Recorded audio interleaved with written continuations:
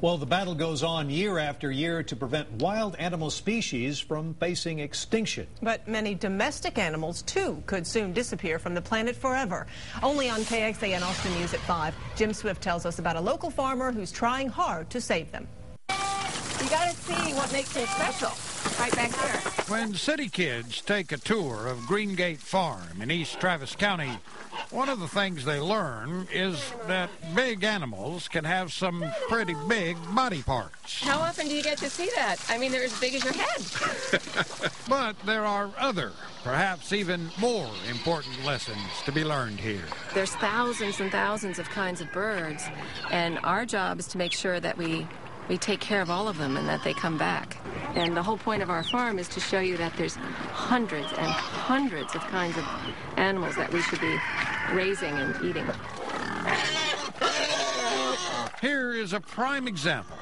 Unlike these enormous, so-called improved breeds of hogs, the smaller Guinea hog has a special place in the history of American farms. They probably came to the United States back in the 1600s.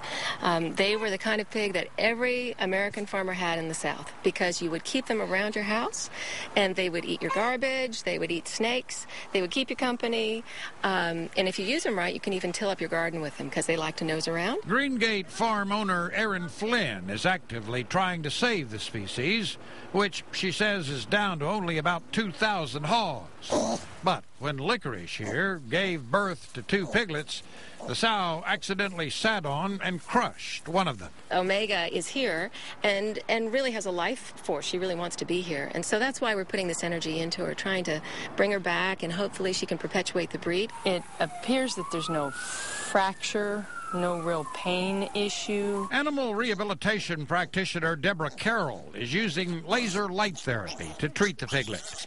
Carroll will be paid according to another old-fashioned tradition with organic food grown on the farm. What we're trying to show is if you want 5 acres and you want to have a system where you are feeding your family and probably have extra for your neighbors, you can do it.